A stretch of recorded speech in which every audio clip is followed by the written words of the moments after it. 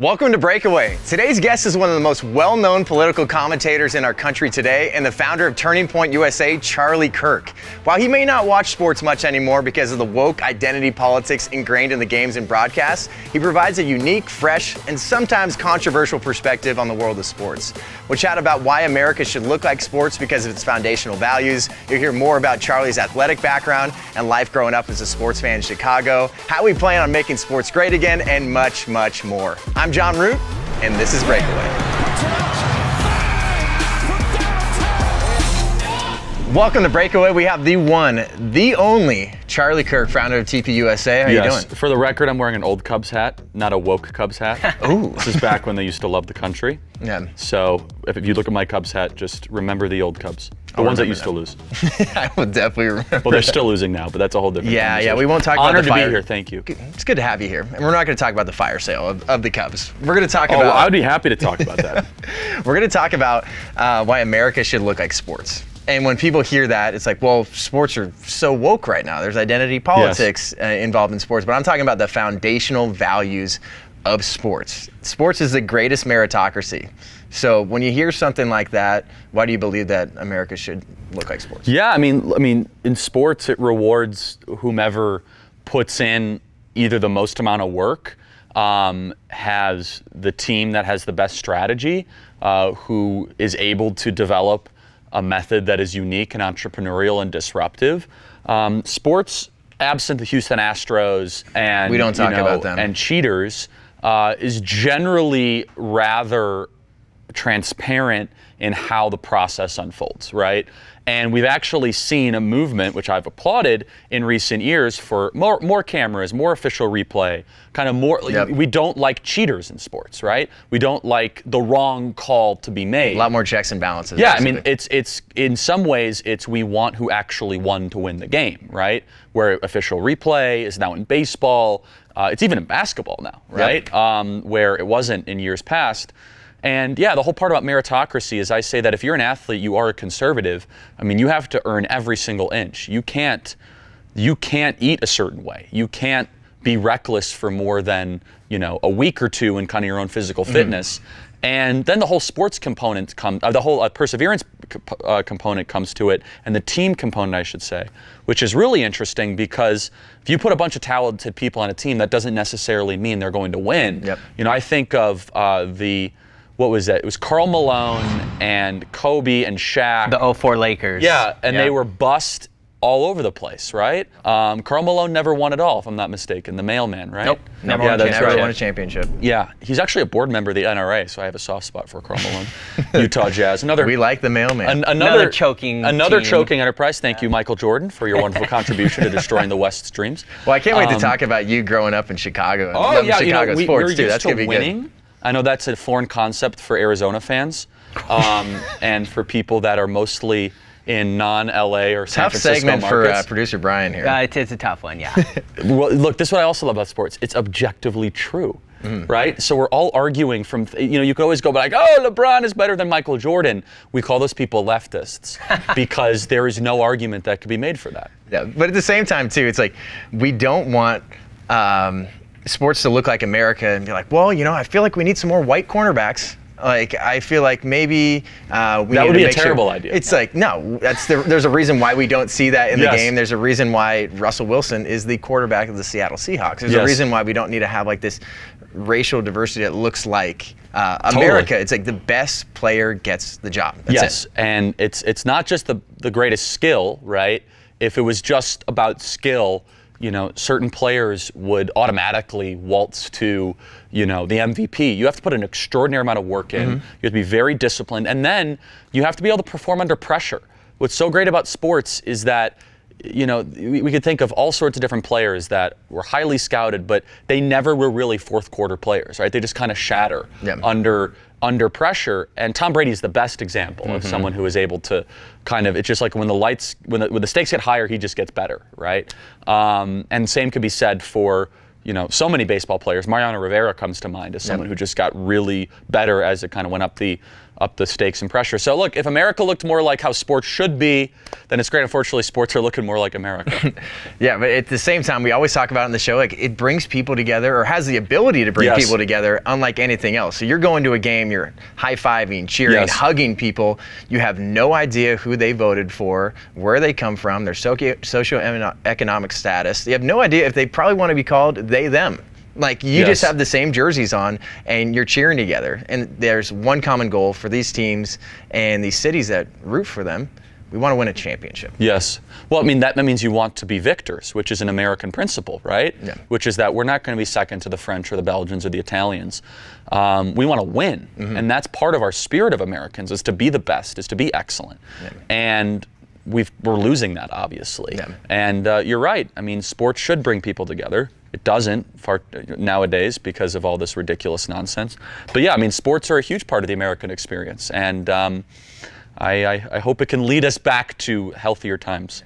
And at the same time, it set the standard for basically diversity and inclusion at the same time, too. Like, so, for example, you got Jackie Robinson, Willie O'Ree, Louis Sacalexis, and then even like Texas Western. So you watch the movie like Glory Road. Like, the standard for diversity and inclusion happens in sports.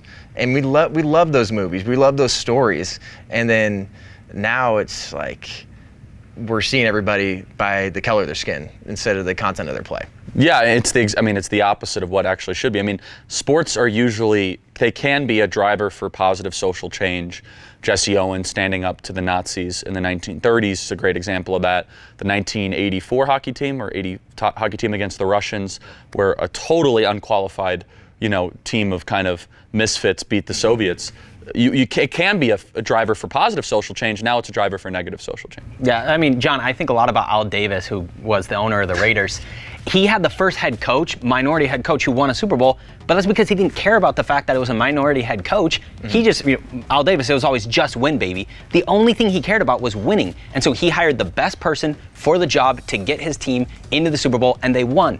Happened to be a minority. But that's not the important part. The important part is they did everything they could to win. But in general, too, it's like America should look like sports when we talk about those foundational values. Coming up next, we are going one-on-one with Charlie Kirk. We're going to talk about growing up in Chicago, being an avid sports fan of all those teams. I'm Jon Root, and this is Breakaway.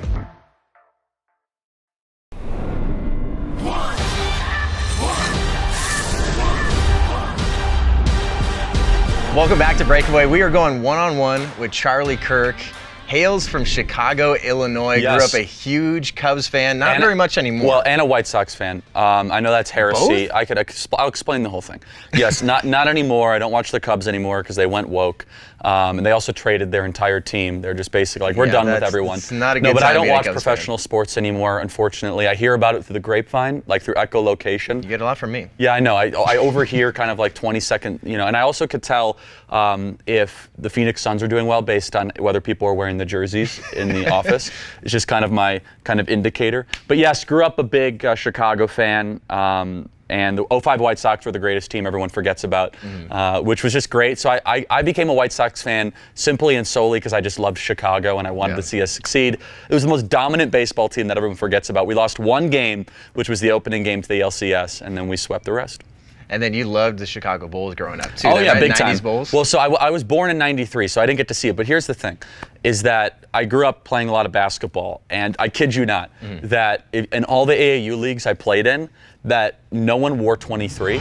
And if you did, everyone stared at you. And if you did not drop 50 points, you were excommunicated from the league. It's like, you do not wear 23. That makes sense. I'm being told you wore number 41. That's right, Dirk Nowitzki. That was your guy. That's why you wore that. I like Dirk Nowitzki for a variety of different reasons, right? 7-footer from Germany, unbelievable class act, but also he beat LeBron James in his first year with the Miami Heat after that bloviating loser started to say, not 1, not 2, not 3, not 4 with Chris Bosh and Ray, was it Ray Allen? Ray Allen. That's right.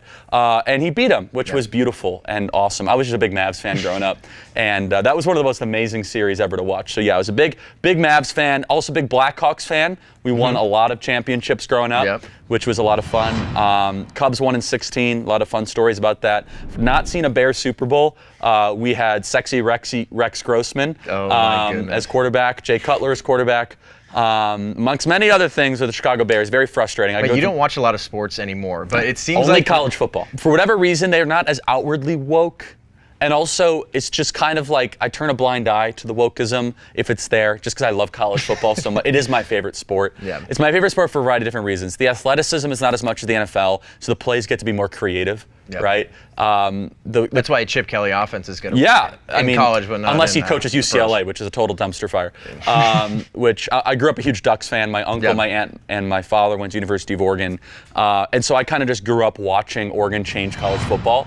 Before Oregon, the only kind of spread offense that existed might have been maybe something that you would see out of University of Michigan, double wide set with still tight ends. Oregon changed the whole game. They went hurry up offense, spread all the time, with the most athletic people you could imagine, with an unbelievably aggressive offensive line. With some of the sickest uniforms too. Yeah, so it was like a whole marketing campaign, right? And then Chip Kelly like blitzed around the country, recruiting everyone you could possibly imagine. I remember the days from Deshaun Thomas to who was the super fast guy that they had? I can't even remember his name. It was the Black Mamba. I'll think of his name in a second. But yeah, I mean, we lost the national title against Auburn in 2010 or 11, I want to say. That was kind of tough to see. And then I went to the national title again in 14-15 when we lost to Ohio State. We're never the same ever since. But Chip Kelly changed college football for the better. You seem to use sports analogies quite a bit. All the time. I know when we're at the Rally to Protect Election Integrity, when you're talking about like, well, usually when you win, like you got DVDs, or, yes, that's true, and you got commemorative shirts and footballs, basketballs, whatever it may be. Like you want to show off that you won. Yes. And here's how we won. Here's how we got. Sports are applicable to everything. Yeah. It's sport. Look, sports are supposed to be a way that we forget about all the kind of, negative parts of our life. It's an outlet away from the politics and the craziness of the world. And it's also, there's an objective winner, and it really is a transcendent experience. I miss it. I wish I could watch baseball. I wish I could watch NFL football. I'm a big Tom Brady fan, so I watched the Super Bowl. Actually, here on this screen, beat Patrick Mahomes and the Kansas City Chiefs. So yeah, it's I want my sports back. What I do want to know is, like, what do you think about some of these team name changes? So you have it's terrible. Cleveland Indians are now going to be the Cleveland Guardians. You have the Washington football team. Yeah, I mean, it's like the Washington football program. Yeah, it's a joke, and I mean, I just think it's so insulting to Irish people the Celtics still have their name. Oh, yeah. I mean, how dare they? Thank God that Max Kellerman brought that up, too. I mean, I got a whole list of names that we need to get changed now. Yep. I mean, look, it's this perpetual era of political correctness, change things for the sake of changing them. They used to have these, like, big protests in Cleveland, change the Indians' name. There's, like, 15 people that show up, right? Yeah. But, yeah, I mean, and even, like, you poll the Native American tribes, they don't even want to change, right? And so it's for a very specific purpose, which is to try to show power over a social enterprise. And I'm not game for it. Yeah. They better not change Chicago Bears. Don't you? I think the Bears are safe. Like, I think if Bears, you have an animal. PETA, I think, is going to start to make a big play for it. I think PETA is going to say, how dare you have the Bears, the Cubs, the Bulls. I don't know. We'll see. Because what we do, we're changing those names, and then we go to animal team names, and then PETA's getting after us, and then we change them to just like colors, and then the colors just obviously just disgusting. I can't believe you come up with those colors. Like the Red Sox, I don't know, someone's going to find a way. Oh yeah, someone's going to say the White Sox are white supremacists. Very soon, I'm telling you. Heard it here first. Of course, but coming up next, we're going to talk about how to make sports great again. Charlie's going to give his take on that, exactly what we can do to get sports back to being a unifying outlet away from the craziness of politics, the craziness of the world. I'm Jon Root, and this is Breakaway.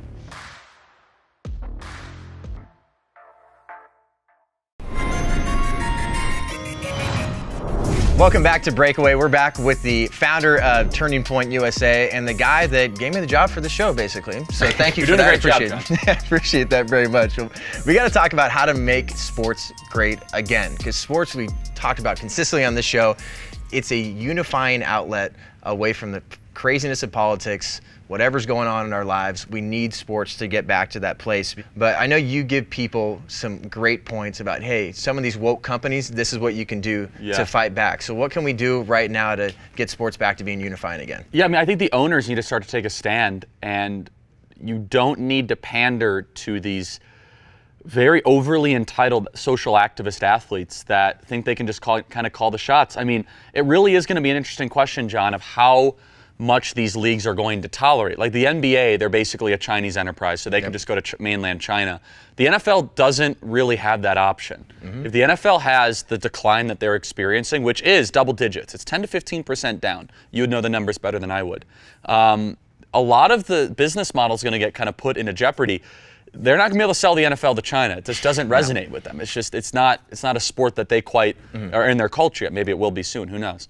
So yeah, I mean, also we just need to stop taking these people seriously. Like LeBron James is, he's a petulant child and he's not that good. I mean, people think he's this wonderful athlete. Like, yeah, he's super gifted and he's got great teammates, but he's a choke artist and he also has really bad politics and he's unbelievably stupid.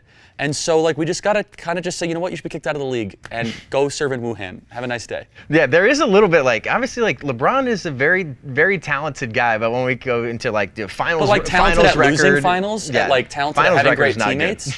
Like, I mean, without Anthony Davis, would he have won, the fake NBA title of the bubble? Probably not. I don't really count that one too much. All players want to leave LeBron eventually. Because he's a jerk. His guys don't stay with him. They don't want to play with him. I think this comes to, like, journalists need to do their job. The media needs to do their job because you're just letting people like LeBron just, like, run rampant. Like, he says something about Daryl Morey that he is misinformed about China. Like, ask him why he believes that. If you believe they're being hunted, like, journalists need to do their job, and especially we talk about the Mizzou hunger strike, all these things, all these journalists are terrified to be called racist. They're terrified to be seen as a white supremacist. Like, all these stupid buzzwords that are used, they need to do their job. Look at the demographics of the NBA. It's probably 85% black, probably more, right? And that's somehow like a racist institution. Like, they've made more black millionaires than any other institution that I've ever thought of. And so, yeah, I mean, the way we fix it, I mean, hockey's done a great job. Hockey has stayed patriotic. They've stayed loyal to their fans. I mean, the Canadians are even... a very Canadian sport. I mean, yeah, the Canadians are kind of, I guess, more enlightened on this than we are. Well, and Charlie, that makes me kind of wonder, obviously, you're really good at putting out action items. Yes. As conservative sports fans, what should we expect from the leagues before? Because, during the pandemic and all this crap that's happened over the last little while, we left. We abandoned a lot of other sports leagues. What should we expect out of the leagues before we go back? What should we expect? I mean, yeah, I just want my old sports back. I mean, I want the NFL of 2013 when it was kind of enjoyable to watch.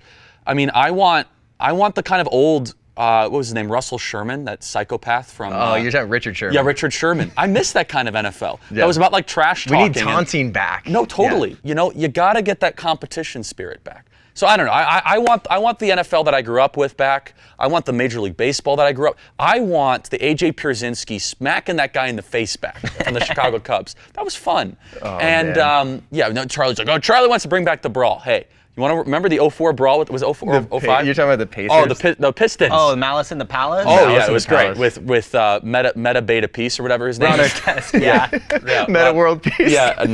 Beta. Meta 91, when they just threw the beer at him and he just charged into the stands. You can't make that I mean, WWE Raw has been trying to get back at that level of television excellence. I'm half kidding, John. What I'm saying, though, is that the owners have to start to take responsibility and leadership and stop kowtowing to a small group of woke activists when in reality our country wants sports back. We want them back in a non-woke way. I don't want to be told how racist I am. I don't want you to be a social revolutionary. And quite honestly, most of these players are sick of this crap, too. I get messages from these players all the time. I won't say their names on here because they'll be canceled. All throughout the NFL, all throughout the NBA. They're messaging me. I was just in Vegas. The NBA Summer League was going on. I had probably 10 NBA players come up to me. And of all different, backgrounds, colors, and what do you mean? They're like, Charlie, we love your stuff. If anyone found out we followed your stuff, we'd be canceled. I have a special Instagram account where I just follow you because they found out that I was following you on the other Instagram account. Burner accounts following Charlie I was like, Kirk. Burner NBA accounts following me. It's like very Soviet. It's really interesting. Finally here, I think we can end on the point of we need to talk about this stuff because there's an absolute blowout of leftist politics on ESPN, in a bunch of these broadcasts. It's intolerable. And like so many people are starting to equate like, oh, if you start pushing pro-American stuff, like that's just overtly conservative. It's like, no, like we just need to be pro-American in our sports again. And let's talk about this. I remember Major League Baseball growing up knowing that they tried to burn a flag at the Chicago White Sox game and the guy came and stole it. Like that used to, I remember back when, actually the Diamondbacks did win a World Series back in 01. Luis Gonzalez. We hit it off of Mariano Rivera. I wanted to say that earlier, but I didn't get the chance. It was Randy Johnson and Kurt Schilling. Was that 01? 01. That was a great team. Oh, phenomenal. The big unit. Was that when he killed the bird? He did that in a cactus league in a preseason game, but I loved yeah. that. That was so great. I encourage everyone to go look up Randy Johnson killing the bird. But I mean, all I have to say is this: is that the ESPN had an identity crisis when Mark Sanchez couldn't take a snap, and the same play kept on being over and over again re-voted as the worst possible. And then ESPN had an identity crisis. Remember the butt fumble on Thanksgiving Day? Oh yeah. I remember seeing it live. It was so Shakespeareanly tragic. I said, there's nothing that will ever outdo this. For 530 straight days on ESPN, it got voted as the worst possible take. And then ESPN had an identity crisis. And then they went all woke. I think they're directly related. We're going to have Charlie Kirk on the hot seat, 40-second shot clock. We'll see you in a little bit. I'm Jon Root, and this is Breakaway.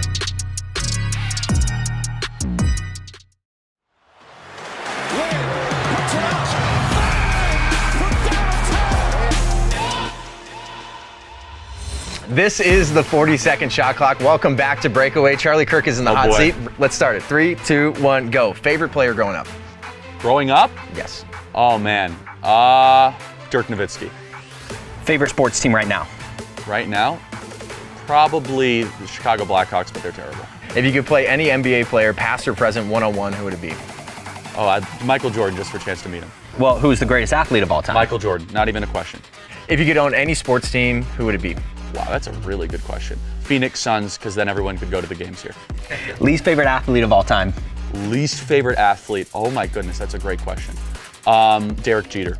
All right, last one with 3 seconds left. Which politician would make the worst athlete? Oh, wow.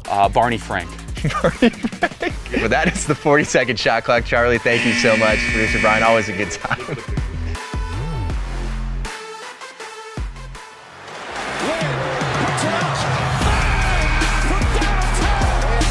Well, that is it with Charlie Kirk. I'm sorry we don't have any more time, but really appreciate you jumping in. Boom, Producer Brian. Always Let's good time. go. But make sure you join us next week for another authentic, unwoke sports conversation you won't hear anywhere else. Don't forget to like, comment, and share this episode so we can keep the conversation going all week long. I'm Jon Root, and this is Breakaway.